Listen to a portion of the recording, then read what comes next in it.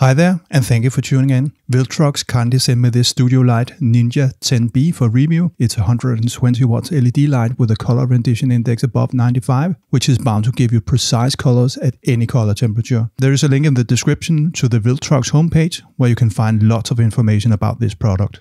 Prices start at $278 for the bicolor version, but there are several packages available, adding both batteries and a softbox, so make sure you select the right package for you. In the standard box you will find the light itself, a so-called retaining clip, a handle and a power supply, and it is delivered in a nice padded bag for easy storage and travel.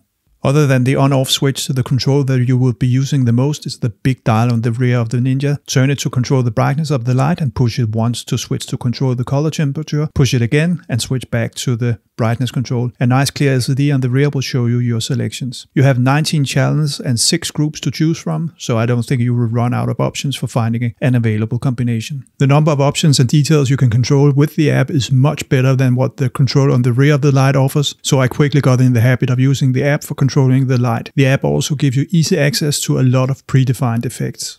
The Ninja comes with a bounce interface, so you can use your reflectors and modifiers you may already have, or you can use the reflector that comes with the Ninja.